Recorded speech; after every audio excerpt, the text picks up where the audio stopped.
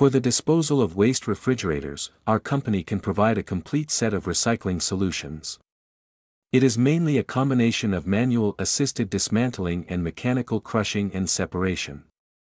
Firstly, the waste refrigerator is manually dismantled to obtain plastics, wires, glass, circuit boards, etc., and then the refrigerant is recovered to ensure that the recovered refrigerant will not pollute the atmosphere, and then the compressor, condenser, etc. are dismantled. After manual dismantling, the refrigerator is crushed and separated in multiple stages. The crushed materials are separated by wind separation to separate plastic and polyurethane foam, and then magnetic separation is used to separate metal iron. Finally, eddy current separation is carried out to separate copper, aluminum and plastic. The crushing and separation device is sealed with a closed enclosure, and the waste gas and dust generated during the processing process are absorbed by a high-pressure fan, and then discharged through the exhaust pipe after bag dust removal.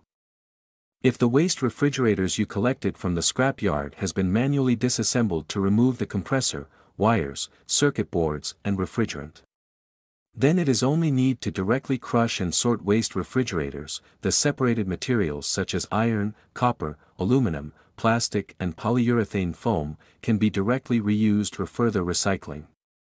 If you are interested in recycling refrigerators, please contact us.